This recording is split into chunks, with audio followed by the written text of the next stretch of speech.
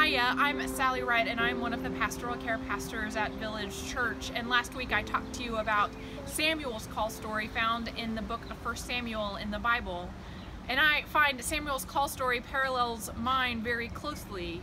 You see, there are 3 times that I very clearly remember God saying, Sally, you need to be more involved in ministry.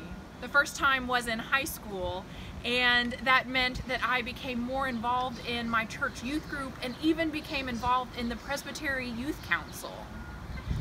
The second time was after college, and I could feel God pulling me towards seminary and even professional ministry, but I ended up telling God, I need a little bit of work experience before I can commit to ministry.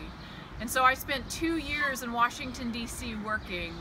And at the end of those 2 years, God almost literally stopped me on a walk one day and said, okay, Sally, it's been 2 years. It's time for you to go to seminary.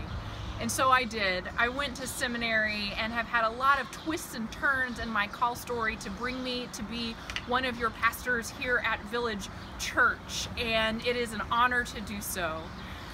I can't wait to hear you call me and email me and tell me your own call stories. I think they are unique and beautiful and one of the glorious ways that God interacts with our lives on a regular basis. Amen.